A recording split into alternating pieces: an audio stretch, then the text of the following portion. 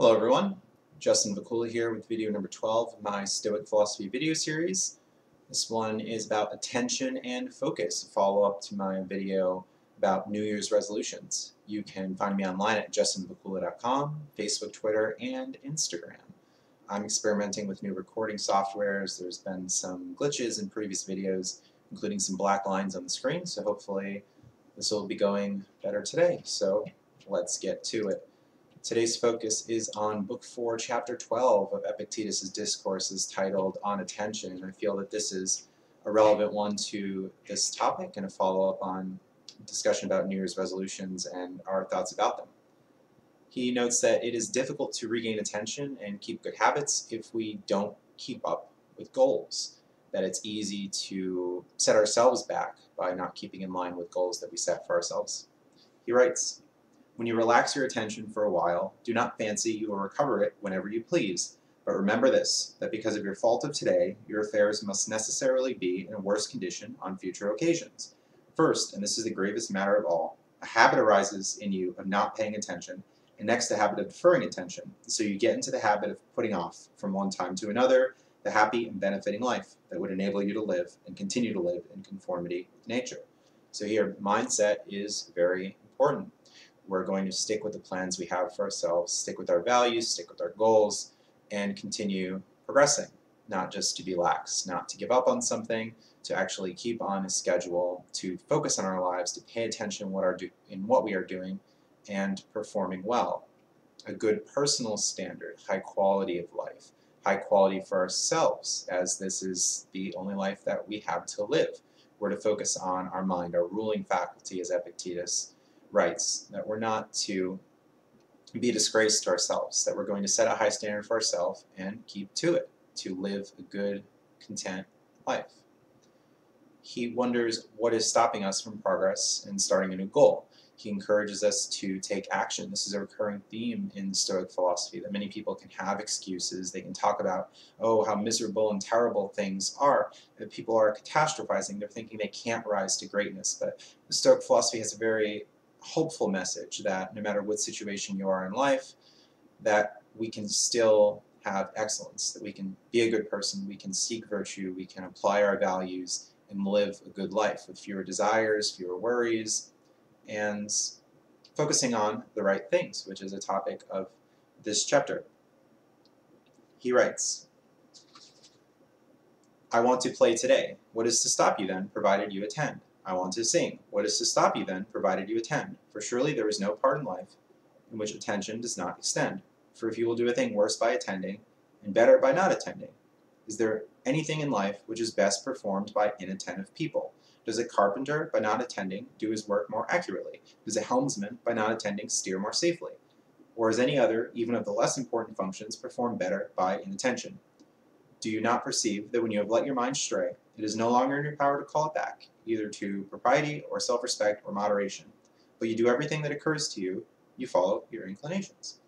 So here, we want to pay attention, we want to focus, we want to keep to our standards, keep to our goals, and perform well. We want to pay attention. We want to have this high personal standard, to take action, not just to say that we're going to do something, not to think that we're going to do well if we're not focusing on the process. We're not simply going to will it, say, okay, I'm going to do well today, but yet not actually take action and not apply our concepts and not focus on what we're doing. We're to keep this focus. We're to give a good effort in our lives to make changes happen and to work toward having better results. While the result might be out of our control, we can focus on the process to our progress, and likely have a better result. So where are we to start? We're to start with our values and first principles while working toward our goals and applying ourselves in anything that we do, any role that we find ourselves in. Epictetus writes, "To what then must I attend? Why, in the first place, those universal principles which you must always have at hand, so that you do not sleep or get up or drink or eat or approach another man without them. That no one is master of another's choice. It is in choice alone that good and evil lie.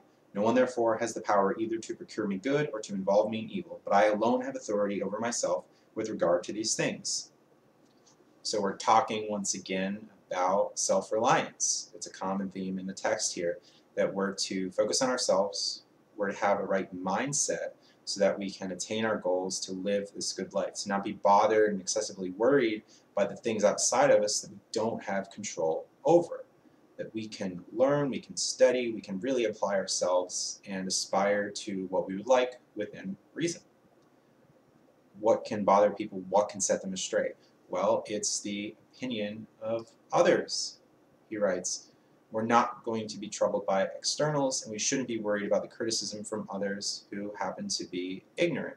Another common theme in the text is that the multitudes aren't necessarily good to look to for advice, that they don't have the training, they don't have the education, and everybody just simply wants to comment on others. People think that they're in this great perspective, even though that they're not. They might have these ideas about what a good life is, how to live their lives, how others should live their lives, but they can be incorrect on this, although they'll be very, very sure about their intentions and their thoughts about how others should live.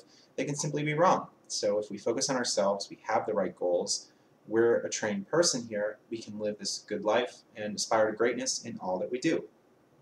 Epictetus writes, "Since these then are secure for me, what need have I to be troubled about externals? What tyrant can intimidate me? What disease? What poverty? What obstacle? But I have not pleased so and so. Is he my action then? Is he my judgment? No. Why do I trouble myself any further about him then?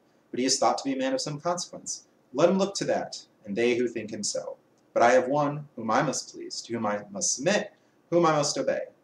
God, and after him myself. He has entrusted me to myself, and made my choice subject to myself alone, having given me the rules for the right use of it. And if I follow these according to rigorous reasoning, I pay no regard to anyone who says anything different, and give no thought to anyone who argues from equivocal premises. Why then am I irritated by those who criticize me in the more serious matters? What is the reason for this perturbation?" So we're focusing on ourselves. He writes here of God being this force of nature, the logos, this creative force that the Stoics thought of in modern times. As non-religious individuals, well, we might not take that perspective, but we're still wanting to live in accordance with nature, in accordance with how we see the world and how the world is, not simply these mistaken impressions that we might have, as he talks about. There can be a lot of things that can set us back, that can distract us from our goals and living a good life, but we're not to be bogged down by this. We want to focus on ourselves and our own standards, and that's what's important. Not be worried about all these external things, these excuses that people might have, and this terrible mindset that can stop them from living a good life. We're to cast away anxieties, cast away worries, and not be bogged down by excessive anxiety, excessive worry. Surely we might be worried about this and that, but nothing excessive that's going to bog us down. We want to focus on ourselves, focus what's inside our control rather than focusing on what is without. That might prevent us from aspiring to greatness here. Epictetus wants us to use our time wisely, to have a balance, determine what is the right time and place for certain actions. One criticism of Stoic philosophy sometimes is that it doesn't talk much about leisure, pleasure, that it focuses maybe too much on this hardcore style of virtue, this hardcore style of self-reliance. But here we have some words about balance, about moderation, about things other than study and this rigorous life, which is often portrayed here in the Stoic philosophy and put forth. He writes, "In addition to this, we must remember who we are, what name we bear, and endeavor to direct our appropriate actions according to the rightful demands of our social relationships. We must remember what is the proper time to sing and to play, and in what company, and what will be out of place, lest our companions despise us, and we despise ourselves, when to joke, whom to laugh at, and when to associate with others, and with whom. And when we do associate with others, how to preserve our own character. Wherever you deviate from any of these rules, the damage is immediate, not from anything external, but from the very action itself." So here we're still applying our virtue in all areas of life. We're still displaying good character, but we want to seek a balance in what we do, maybe in our professional lives, in our trades, when we're in one environment and another. How are we to present ourselves? In some instances, we're going to be presenting ourselves differently. We're going to have a different role. Perhaps a person who works as a school teacher is going to act differently around students compared to friends or in other social situations. We're to determine what is this right time and place. As he writes about, that we're not to irritate others, that we're going to behave properly in different areas of life. So have this balance and be aware of our circumstances and surroundings, to not just have a one-size-fits-all appearance around others, although we're still to keep good character and virtue in our actions.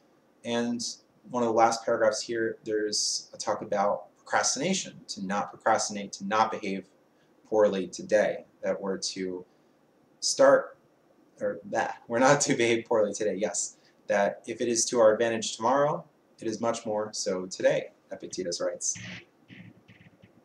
But as it is, when you say, I will begin to pay attention tomorrow, you should know that what you are really saying is this: I will be shameless, inopportune, abject today. It will be in the power of others to cause me distress. I will get angry. I will be envious today. See how many evils you are permitting yourself. But if it is well for you to pay attention tomorrow, how much better would it be today? If it is to your advantage tomorrow, it is much more so today, so that you may be able to do the same again tomorrow, and not put it off once more to the day after tomorrow. So don't procrastinate. We want to be well today, to set our goals, to live a good life, to have a good mindset, to not be bogged down, to make progress in our lives, and aspire to personal greatness. And with that, I hope that you like, share, and subscribe to this channel. Leave your comments below. You can find me online, justinvacula.com, Facebook, Twitter, and Instagram. And if you'd like to support me and my work, feel free to donate at justinvacula.com. Thank you for watching, and stay tuned for more.